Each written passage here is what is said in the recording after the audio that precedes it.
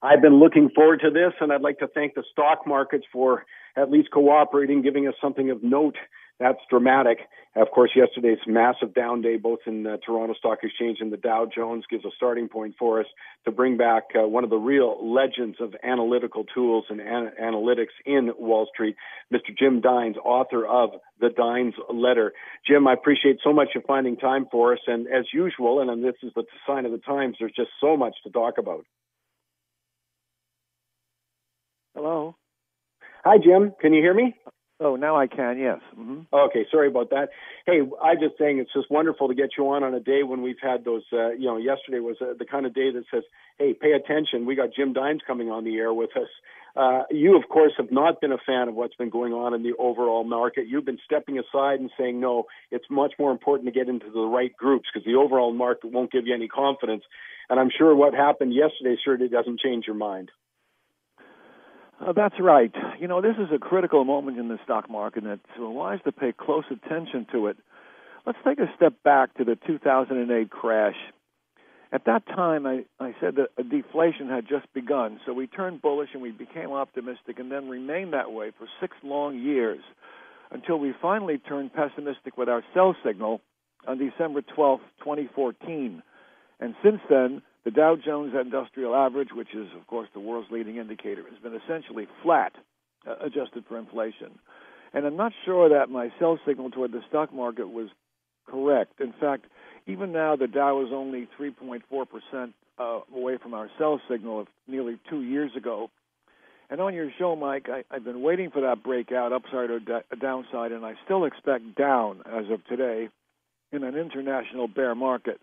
Maybe we might get a little rally on Monday, but I still think the main trend will be down, which is good news for gold and silver investors. That's based on the Dines theory of gold counter trend. It's no accident that gold was up this year as general markets have been soft. And here's where the fun begins. I just went back to review my last 2 appearances with you, Mike, and anyone in the audience can pull this up on the internet to confirm it at Moneytalks website. And the big picture, my gold and silver sell signals beginning at the gold top on March 14th, 2012, began a long bitter period. We all endured it as investors in raw materials. But then at my February 13, 2016, with you 7 months ago, I finally turned bullish on gold and silver, very optimistic. And you can check this. I said, quote, I flashed a buy signal on gold and silvers 2 weeks ago in the Dines letter, end quote. And that was 2 days before gold and silver stocks erupted this year for spectacular profits. If you'd followed me on that one, doubles, triples, and even a 4-bagger on low-price stocks such as First Majestic went from 6 to 25, and that's only since the last time I was on your show. And I tell you, I've never experienced a gold and silver rally this steep before, and I was really lucky with my timing, and I just can't do better than calling the turn within 2 days, and that's it for me. So for new buyers, you've already missed the cream of the move, and now you need to make a decision as to whether to wait for a pullback or hold your nose and dive in now. You might go into get half your positions now. But I'm still extremely bullish on golds and silvers. The power of the beginning of this move has a long-term meaning to me. I could get back to that. And there have been relatively few pullbacks so far this year. Why? Anybody who held those stocks through the bitter years are not eager to sell. So it's supply and demand. And that's my big picture. Bearish on the stock markets and bullish on the precious metals. And I can come back later for the short-term outlook. Mike? Yeah, I'll come back to a couple of those things. And let me just ask you one thing here. As the markets get so focused on what the Federal Reserve is about to do, or at least the media does. And then I think, but I do think it's realistic or accurate to say that the market also looks at what that Federal Reserve, and it just one of the things, of course, with your broad background in history, just maybe correct me, but it seems like we've never seen more kind of manipulation by central banks than we're experiencing right now. And I guess I'm asking, does it make a big difference? I mean, that seems to be what Friday's short-term move is about, is they think of the tightening credit. But who knows? Can you just give us a quick perspective on the Federal Reserve and the whole central bank activity? Sure. Well, you're right. It's because the Fed is desperate. The media has been obsessed with whether Fed head Yellen will raise interest rates or not, and the whole world follows America on that, which is terrible. And I believe it's not a path to profits. First of all, nobody seems to know for sure whether higher interest rates are good or bad for the economy. Second, why would a quarter-point interest rate change make a difference to somebody who is considering borrowing? Third, this is a political year in America. I'm skeptical any politician would do anything even remotely controversial before the November 8th election. It's in 2 months. So Fed head Yellen stalling and hinting she'll raise rates, but so far for the last 6 years, it's been all talk, no action. And the truth is, I dare to hold the entire Washington economic establishment to task for blind faith in a crackpot theory that was born in the 1930s and is not applicable to today's world. I cover this in detail in my Go Buck book, but briefly, the economic geniuses in Washington studied the results of the crash in the 1930s, but they failed to look at the cause of the crash in the 1920s. For example, the Genoa Convention, which is almost unheard of. Now, people aren't even aware of it. Now, the Fed thinks that all they have to do is cut interest rates and print more money and go into more debt, and the world would have permanent prosperity. It's oblivious to the idea that inflations are always followed by deflations, and we're in one now. So they don't agree with me on that. So as they keep trying to print more to stoke inflation, they don't even remember that inflation was the big enemy 2 years ago, and now they're lusting for it, proving they have no idea what they're doing. And it's the economists who follow Keynesian economics blindly down a path that's left America with nearly $20 trillion in debt that is unpayable. I cover that, the results, the punishment of that in my newsletter. But the Feds worldwide have finally cut interest rates to zero. Still no stimulation. And finally, the fanatics are actually cutting them to below zero, meaning that you have to pay money to lend money to your bank, which I predict will be looked back on as incomprehensible economic insanity someday. The Fed was created to eliminate depressions, such as the one in the 30s, but all they've done is postpone what I've been calling the Second Great Depression, the first tremor of which occurred in the 2008 crash, and which is why I don't pay much attention to what the Fed does with interest rates. It's the whole structure of their economic strategy that has failed and resulted in poor economic performance with a huge historic debt overhang, which should be kept in mind. Such debts usually end in tragedy, and this is not the time to be careless. In my newsletter, I recommend that everybody owns some gold or silver coins of the type I describe. Mike? I'm talking to Jim Dines. He's the author of The Dines Letter, which you can find at thedinesletter.com. Jim, just one quick word on that. You just happened to mention the politics. Does it make any difference really for investors who wins the presidential election? Well, I have no idea what's going on in America's presidential politics. So my only advice to you is this, is to pray. I was talking earlier in the show about Libertarian candidate Gary Johnson being asked on television if he had a gun to his head, if he would vote Clinton or Trump. He said, "I'd let the gun go off." So there you go. Yours is a more optimistic, just pray. Let's come back to gold just for a second here. I mean, one of the things, and it just alluded to earlier on, I looked at the recommendations that you'd made on the show and in the Dines letter going back several months. And, the ones that doubled in value were the ones that didn't perform well compared to the others, because you had triples and a quadruple in there. One of the obvious questions, and you sort of alluded to it up front, but is it too late to get in that market? Should we stand aside for a correction and maybe then look to jump in? What's some advice on that? First of all, the size of the company in which you invest has to be a function of the number of things. It includes the quality of management and particularly the quantity of their ore picture and the chart pattern. As a general rule, the higher room here tend to move more sedately, and they rise more slowly. And in this category, I like Silver Wheaton and Agnico Eagle. They've been long-term favorites of mine. While the riskier low-priced ones, they could double or triple quickly. And so which one to buy really depends on your own personal portfolio style, or even a mixture of both large and small stocks. And, I've been studying them my entire career as into raw materials, and I have a reasonably good sense of the narrative of the many different companies ongoing when they go in either direction. And I'll give you a quick word on both gold and silver. Jim, just give us a quick word on maybe gold. Then I've got to take that news break, and then we'll come back and get some silver. Mike, I had no idea you had so much power that you could cause an earthquake. No, it's your appearance that's doing it. Well, as the original gold bug at $35 an ounce, my target was $400, and then it surpassed that to $800. The second wave carried gold to $1,889, almost $1,900 an ounce.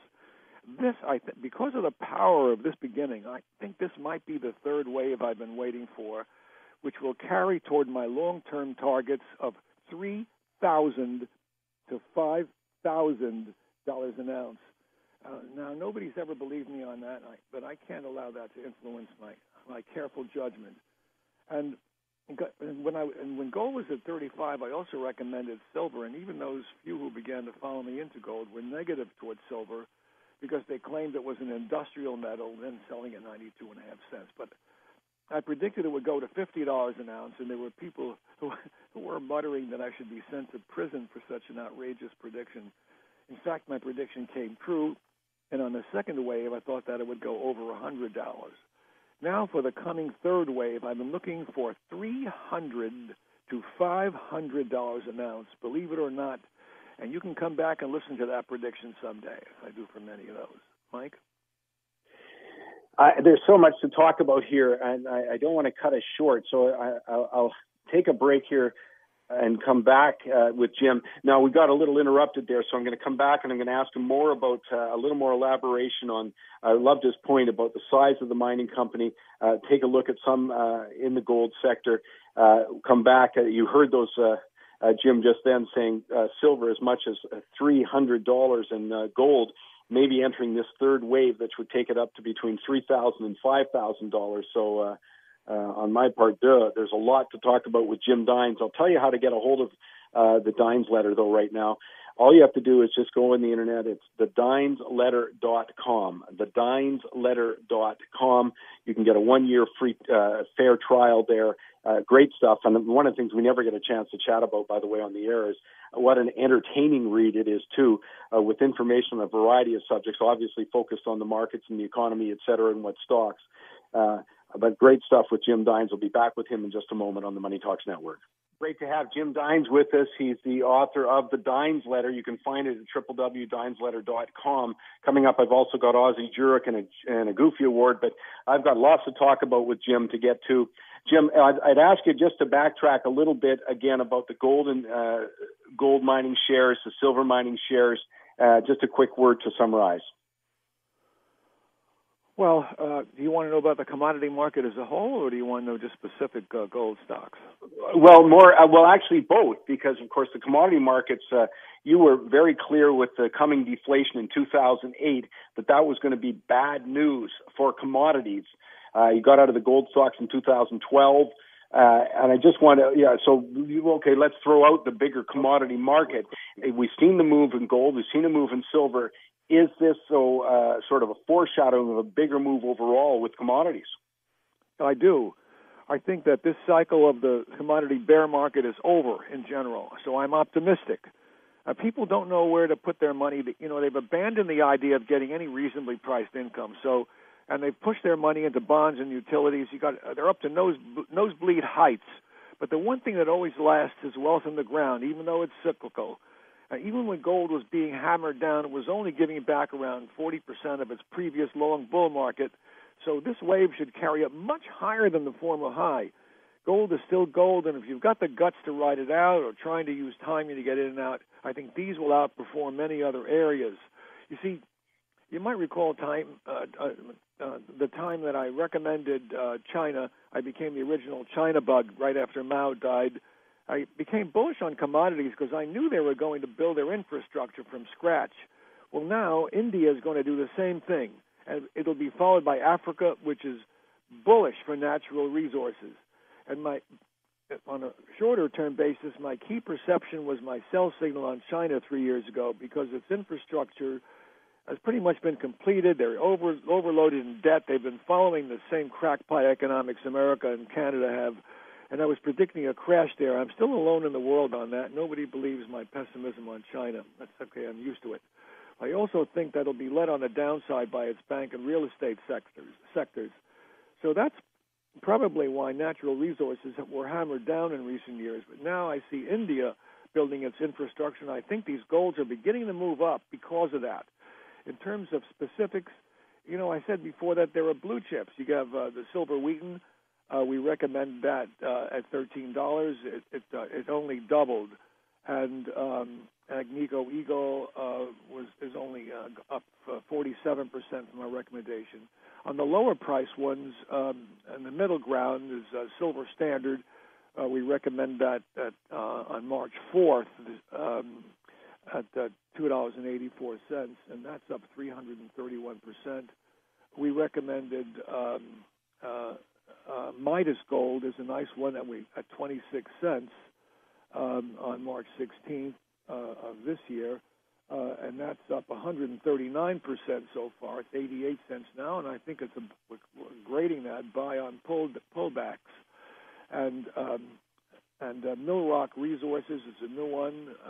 We added that in August at 39 cents. It's still around there. I still like that one. So there's a range of stocks to buy. You need to figure out what quality and risk you can afford to take. Let me just change gears just for a second, a different area of the market, because you are a pioneer in this area also, and that's the marijuana legalization opportunities that would create in the investment market. Excuse me. Can you give us just a quick overview there? Sure. Medical marijuana is, to me, the next new big bull market. Canada is going to be one of the leaders in it. And I figured 2 years ago that the American election would have several states voting to legalize medical marijuana, including California. So stockpots would get a big play. However, 2 years ago was too early for what I described at the time as a probing attack, a military term, means using a small patrol. And it was very useful to me because I began to get a bead on which companies I liked in this brand new field. You see, it's always very hard to get into a new bull market because who really knows which ones the big gainers are going to be. I picked Amazon in 1998, but I missed a couple of kids in the garage that became Microsoft. So yes. I've got a list of 8 to buy, and 7 of the 8 are up so far, which is phenomenal for a brand new bull market. But I'm still going to be pruning and adding to newer ones as investments emerge, and several of them are in Canada, and I hope they don't go up in smoke. Well, that's one of a great reason to subscribe to the Dines letter. I mean, obviously, you've got a brilliant track record in identifying nascent bull markets, and then you sift through what's going on out there, and then you try and figure out who's going to be the market leader, and that's a big challenge also, after you've chosen what's about to be hot. And this will be no different in this one. But I think it's a fascinating area, and as you say, it's explosive, and we'll get more news coming up in the November election. Jim, I want to thank you for finding time for us today. I've kept you a little longer, but as always, it's been absolutely fascinating. You're welcome. It's always a pleasure being on your show. I've always had fun with you. You're a good reporter. Great reporter. Great stuff. Thanks, Jim. You can find more on the Dines letter by going to www.thedinesletter.com. I'll take a break. I've got Ozzie Jurek coming up shortly. I've also got a shocking stat next for you, plus a goofy award. You're listening to Money Talks on the Money Talks Network. As we say, better late than never. Time now for this week's quote of the week. This comes from David Hume. He's an 18th century Scottish philosopher. He observed that governments prefer debt to taxes since the costs are hidden and intergenerational, enabling a minister, in quotes, to make a great figure during his administration without overburdening the people with taxes. The practice will therefore almost infallibly be abused in every government. In other words, governments absolutely prefer debt to taxes because they don't get the immediate outcry. David Hume, 18th century Scottish philosopher. Time now for this week's shocking stat of the week. We mentioned this a couple of weeks ago, but I think it deserves a heck of a lot more attention. It's my thanks to Vincent Galas and Andre Moreau of the Montreal Economic Institute. I'm going to borrow from Jeopardy and start with a shocking stat. The number, 133,000 to 189,000. Alex, the number of Canadians who are pushed into poverty because of the cost of supply management. The price of milk, cheese, butter, poultry, and eggs are all held artificially high through a system of production quotas and tariffs on lower-priced imports by government. It's what government is creating this. And as of this past September 1st, the price of industrial milk, it's going up. It went up for a second time in the year. And not a surprise to see that the people who can least afford it are at the lower end of the income scale, of course. But here's the number to remember. If Canadians were free to import their dairy and poultry products from the U.S., the average household would save $438 per year. Major money to people on the lower end of the income scale. And if you use, it doesn't matter which measure of poverty. I mean, there's a type that's called basic needs, and that means you're not getting your basic needs met. There's another type, which is a relative measure, StatsCan's low-income cutoff. Doesn't matter which measure. As Galoso and Moreau estimate, the extra cost pushes between 133,000 and 189,000 Canadians below either of these two poverty measures. And by the way, the number of farm families it helps, only 13,500. But that number for you personally, your family, the average household would save $438 if we are allowed to freely import dairy and poultry products. That's a heck of a lot of money. That's this week's shocking stat. I'll take a break. I'll come back. I got Ozzie Jurek, so much to get to him with, and I got a Goofy Award, so stay with us. I've got a Goofy Award coming up for you. I've also got Ozzie Jurek on the line right now. It's so much to talk about with Ozzie. Hey, by the way, I think, is it next weekend? No, the 24th, I think you've got your Outlook for 2017 conference. Yeah, imagine our 24th year. We got 12 speakers. We got a U.S. speaker, U.S. financing experts. You know, all the listings we've been talking about, Phoenix, and we got a couple more today, will be on display. But particularly, we'll talk about what will the new tax effect will be. Will we crash in sales, or will we actually turn the corner, as we seem to have in one of the buildings in Vancouver right now? The Cadero almost sold out on a pre-sale basis at $1,800 a foot. Can you imagine? So some people are not as worried about the tax. So all of these things are debated, and you're going to walk away with 100 properties under 100,000 in BC and 100 properties under 100,000 in US, which we think are going to be buys. So it's going to be a really exciting day. So that's coming up on the 24th, though. I want to make sure I got that date right, because I knew there was tons of speakers, everything happening at the Real Estate Outlook for you at 2017. Looking forward, but that's the 24th. And I suppose they can just go to Jurek.com for tickets, hey, Ozzie? Yeah, and we got a special price. It's $2 for $97 today. If you go to Jurok.com, JUROCK.com, or call us at 683-1111.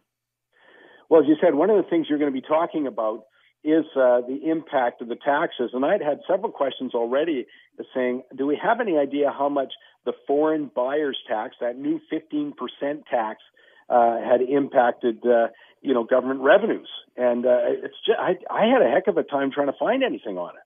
Yeah, well, it's really tricky because the province didn't start tracking foreign residential real estate buyers until June 12th. And it still doesn't track any foreign commercial or farmland buyers and so on. But if you look at the figures of foreign buyers in the first 5 weeks of tracking the foreign buyers, and particularly take a period between June 10 and July 14, foreign buyers spent about $1 billion residential real estate in BC. The tax didn't kick in until August 2. So, and this is a long shot guess, Mike, but if the same pace continued at about 200 per week, the province could bring about $1.6 billion annually under the tax.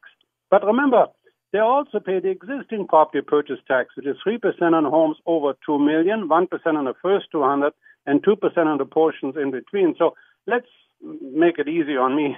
Let's take the average at 2% overall. Then there'll be another 31 million a year. So the province could be collecting somewhere between 1.6 billion and maybe even as much as 2 billion a year. But of course, we don't really know because sales have plummeted after the tax was introduced And really, nobody has any specific ideas, but that's how much it could be.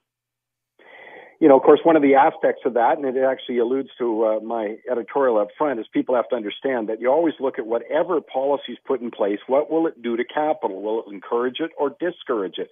Again, I can't believe how dense people who think politics first are about that kind of stuff. It's a very simple thing.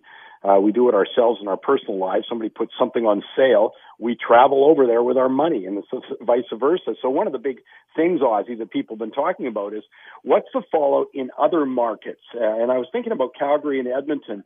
Maybe the fact that we're throwing on a foreign buyer's tax here may encourage some capital to go over there. So I'm just wondering what's the latest there. Well, also we should remember that foreign capital is smart money. These people don't have $3 million to invest because they're stupid. So they also know what the world is like, say, in Calgary and Edmonton. And right now, Mike, it's heading to Toronto in a major way. You know, Toronto has had an all-time record ever in August. In fact, selling more houses in Toronto than anywhere else all over Canada together. And the values are up, the biggest sales are up. But, you know, looking at Calgary and Edmonton, the resale condo market isn't really that bad. I mean, Edmonton has some 2,600 sales from 6,300 listings this year. Calgary had some 1,700 sales from 4,500 listings. But the real estate board in Calgary says that they're at the lowest level the sales are since 2003. Price is about $252 in Edmonton on average for condo. In Calgary, it's about $370. And those prices are down about 7% in Calgary, but really only about 1% in Edmonton. So where the big thing is going to happen is the unsold inventory. There's some 526 open in Calgary and so on. So there's at least a 6-month supply. And we are now seeing that residential sales have been falling for 21 straight months in Calgary. It's going to get a little worse before it gets better, and the foreign buyer probably knows that as well. But I think we love Calgary and Edmonton. And we will advise you to go back with some stink bits, but not yet. Yeah. Okay, you're waiting for some timing on that. So the volume, I just want to get straight. Not the volume. The supply is still there. You got at least a 6-month supply. Then you're saying of apartments on market in Edmonton or Calgary. So obviously you're going to see developers scrambling, maybe get a deal on a pre-sale on that stuff.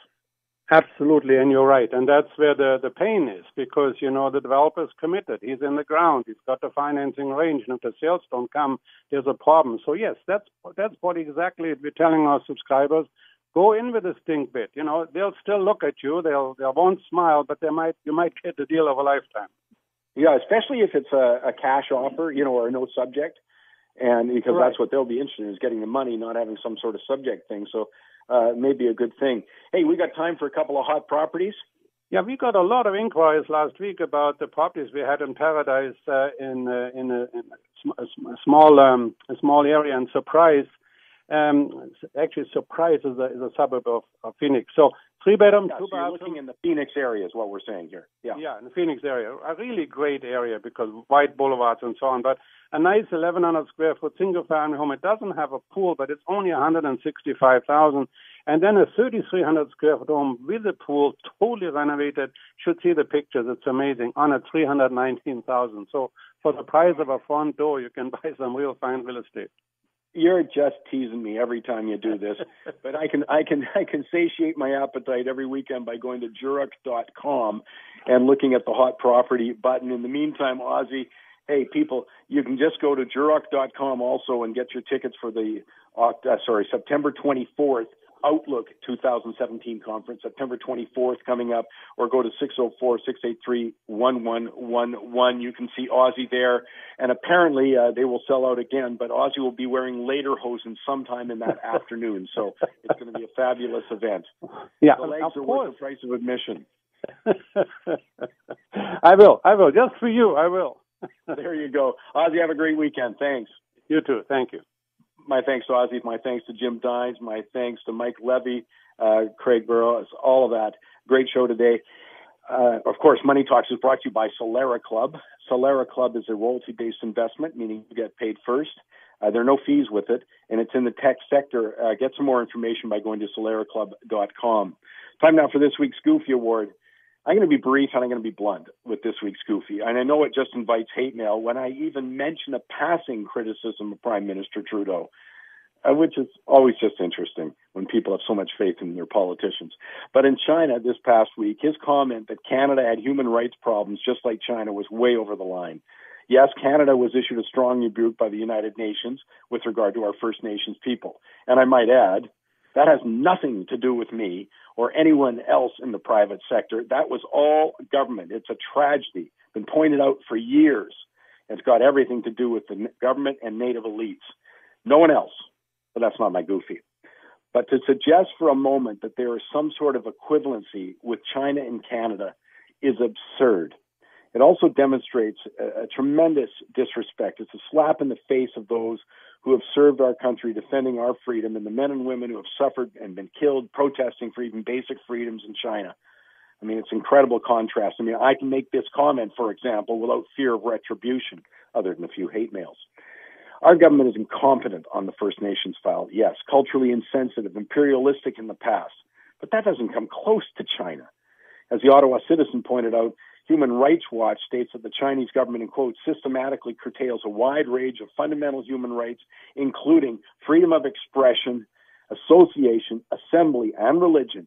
Amnesty International states it bans peaceful groups like the Falun Gong and uses the death penalty with impunity. So to suggest, as the Prime Minister did, that just because Canada is not perfect somehow puts us in the same league of China is absurd and without foundation. I just one of those others, wow, when I read that comment. But no worries. That kind of apologist rhetoric helped earn him the nickname Little Potato in China. Can a Hello magazine spread or a CBC special be far behind? Yeah, he gets my goofy, and I think he deserves it. Hey, that's all the time we have. I hope you go to moneytalks.net. You can get the daily comments on a regular basis. Also, of course, you can join us at Michael Campbell's Money Talks on Facebook, Michael Campbell's Money Talks on Facebook, or Money Talks Tweet. But we update Facebook every single day. In the meantime, I hope you go out. I hope you have a terrific weekend, and I do appreciate you listening.